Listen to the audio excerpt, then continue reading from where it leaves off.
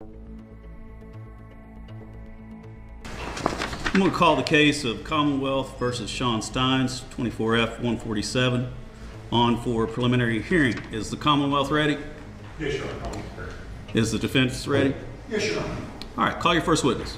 Commonwealth's Clayton Stamper. All right, Mr. Stamper, if you would. Raise your right hand for me. Do you swear or affirm the testimony you're about to give is the truth, the whole truth, and nothing but the truth, so help you God? Yes, sir, I do. Thank you. You may be seated.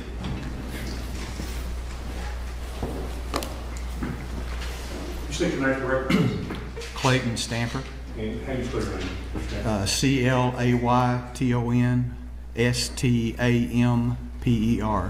You know the court how you're employed? I'm sorry. How are you employed? I'm a detective with the Kentucky State Police assigned to Post 13 Hazard. How long have you been employed in that capacity? I've been with KSP a little over 24 years, detective since 2006. And have you, in the performance of your duties as detective with the State Police, have you investigated the death of Kevin Mullins? Yes, sir, I did. And can you tell us on what date that was? It was September 19th, 2024. In investigation of that death, were you able to determine who killed Kevin Mullins? Yes. And how were you able to do that? Video surveillance footage. And did you retrieve that video surveillance footage? I did. You're at this time, the Commonwealth moved to play video footage. All right.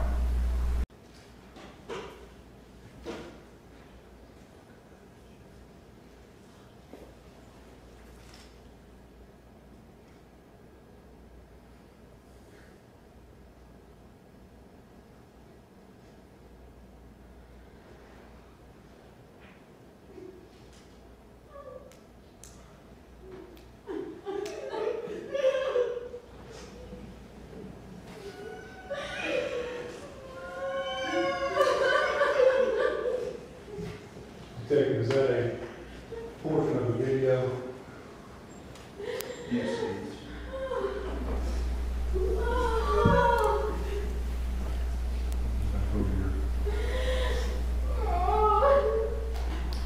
And were you able to identify the parties that we saw in that video?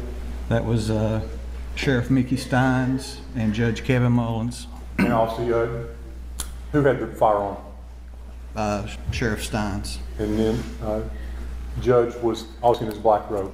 Yes. Do you know what portion of the courthouse that is? That is the judge's chambers And where's that located at, physically located?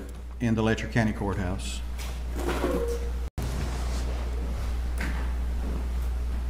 That was a short clip that was played there. How long do you believe that clip was? That we just watched? Yes, sir.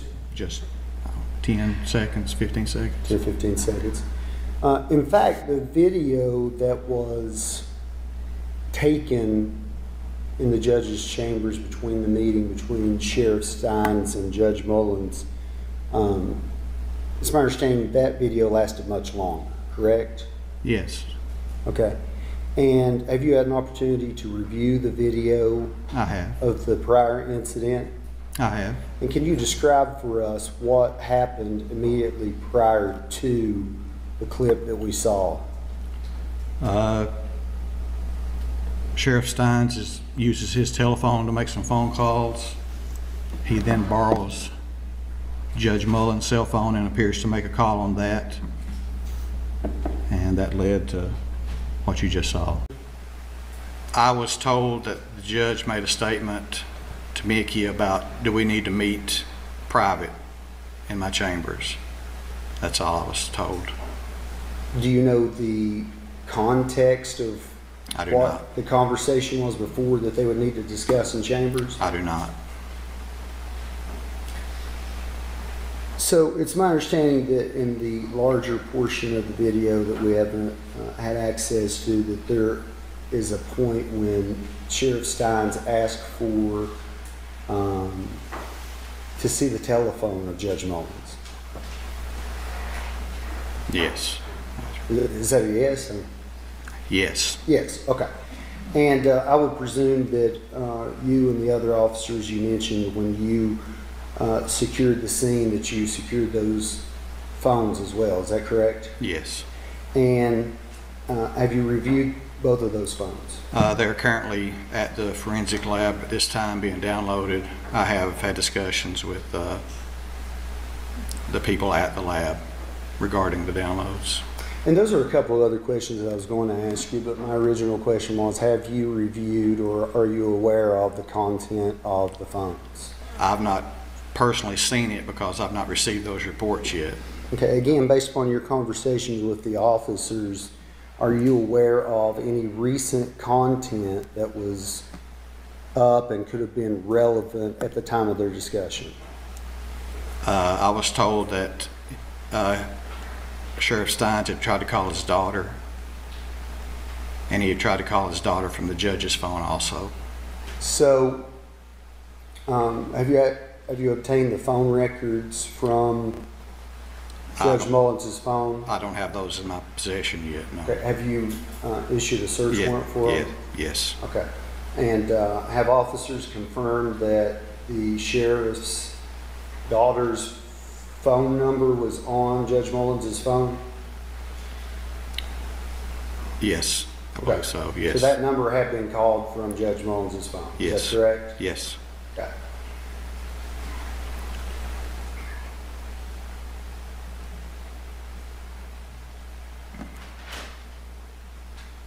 So we don't have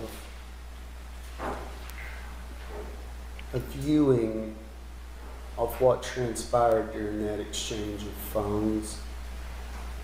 But based upon your review of those moments prior to, when Sheriff Steins observes that cell phone, was he previously seated? Yes. Okay, so in the clip we saw, he was standing the entire time. He was seated in front of the judge's desk. And he looks at the cell phone. Can you describe his reaction in the video that we haven't seen? Whose reaction? Well, the sheriff. You can't see his face in the video. Okay. But is it clear that, does it appear to you that, let me rephrase this. Did he stand up after Yes. looking at the phone? He stood up. And how long after he looked at the cell phone and stood up did this occur that you played? Just seconds.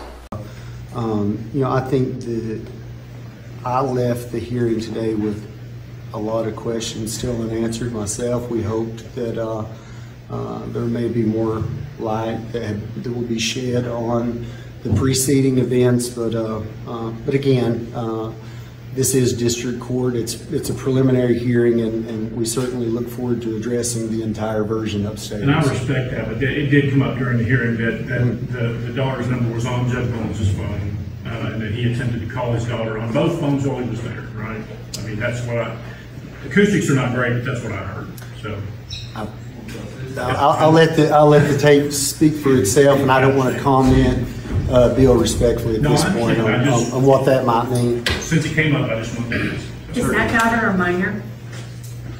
I don't want to comment on that. I'm sure that you can ascertain that her age from other things, but I don't want to comment on the daughter.